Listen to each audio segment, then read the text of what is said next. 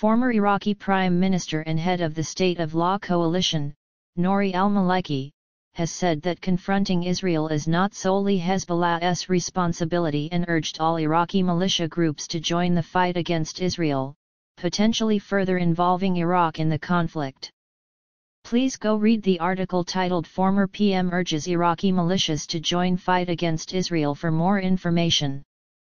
Now we can see the use of these Iranian militias stationed in Iraq. Why have they not yet expelled them from Iraq? We can clearly see how evil this man Nouri al-Maliki is.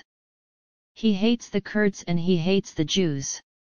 Does he even love himself? He is an evil man. But we wonder how he still exists even in Iraq, who is allowing this to happen. Like I said many years ago, there will never be peace and total stability in Iraq unless this man is dealt with and justice is served upon him for what he has done and is doing to Iraq. Is he really that powerful and protected that he can't be touched? Will God intervene and help Iraq? So, do you think this could, if these militia did react to Maliki's call to fight, not saying they are going to listen to Maliki, affect the timing of the RV? Of course it would delay it, but it wouldn't stop it. I have been following you since I got into this investment. While I find some of your comments frustrating, they are the truth. I believe you. So today, when you said that you believe 1000% that the RV will not happen until November, again, frustrating that you don't think it's going to happen today, but what I read into it is hopeful, and I read that it is going to happen. We've waited this long, what's another month? Please be right.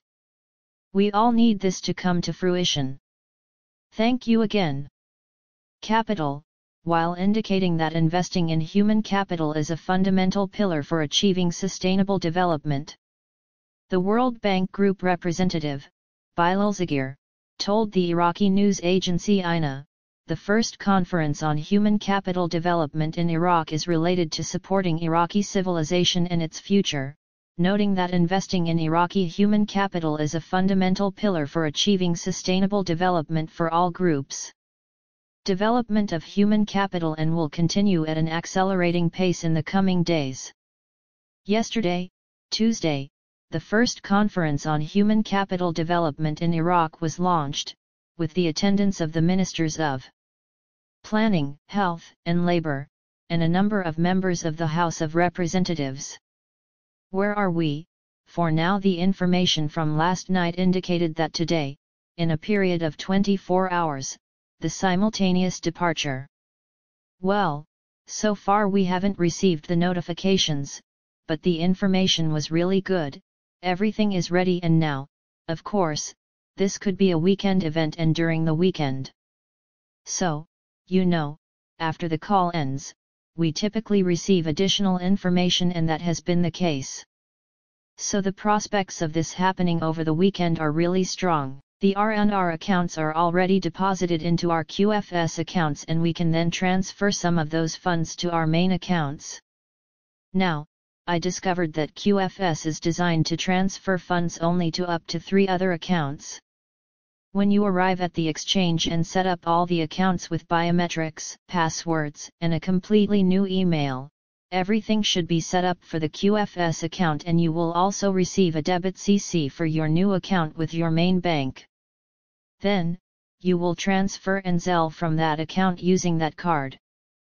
Bruce says he will let that card pay for things charged to the card for the month automatically, just pay the balance without worry. You will have those 2 cards immediately. Bruce said not to keep them in a safe deposit box, but in the safest place in your house. They will be printed on the spot and stamped and printed for you right away. Bruce could put the name of his trust as the main account, and then it must have your signature.